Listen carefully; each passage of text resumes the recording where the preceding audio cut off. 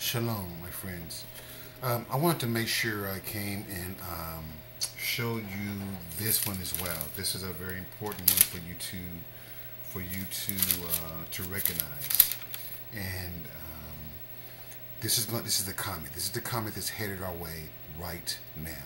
And as you can see, it's going to show you in the illustration here that I have that if you hit number one, number two, number three to show over here. Uh, Number one means it's going to be visible by the telescope. Number two, it's going to be when it's here, it's the closest approach to Mars. Number three, this is your first chance to be seen by the naked eye.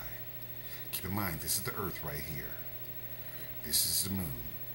And this comet is going to come around, and it's showing you the trajectory of this comet.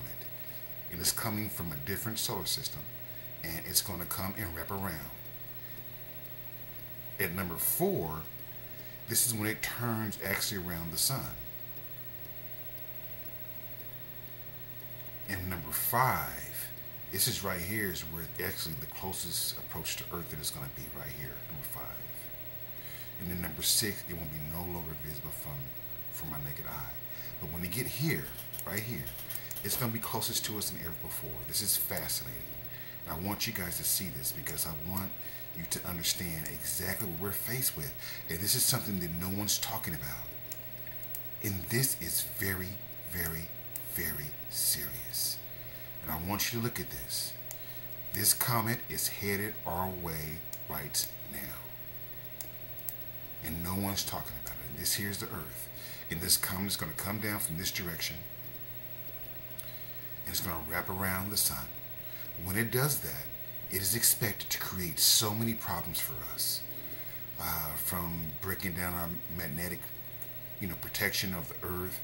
It has the capability of, because this thing is also 3 times larger than the Earth, which means that it's going to have a gravitational pull. And that's what some people are concerned about.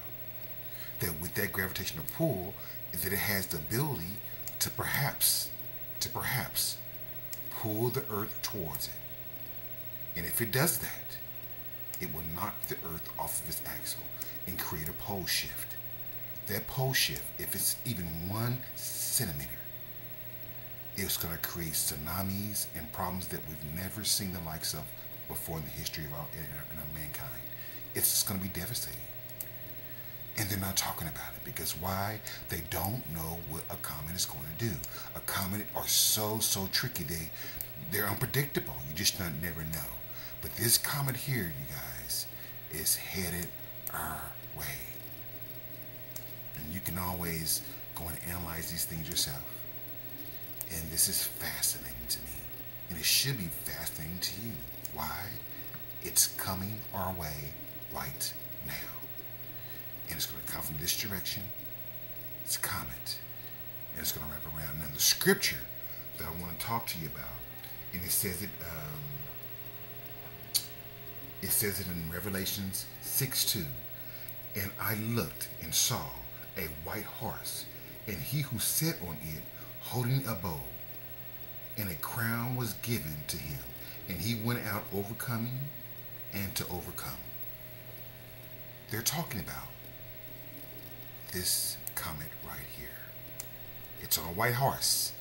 And when I'll show you through some of the research I'll do, I'll show you the photos where the scientists and NASA have actually gone and analyzed this comet here and gotten inside of it and taken off some of the layers of it and looked very close at it. And they said, and I show you on some of my pages I have here, it looks just like a bow. It truly does. But it's headed our way. And I just want you to pray. Don't be afraid. Our Heavenly Father is coming back for us as He said He would. I just want you to know, and I want you to be able to see what's happening to us. This is real, you guys. It's coming. It'll be here. We'll be able to see it in November. It says over here, early September 2013, visible in a telescope. October 1st, closest approach to Mars. November 2013, the first chance to be seen by the naked eye. November 28th, turns around the sun. December 26th, closest approach to the Earth. It's amazing. One day after Christmas.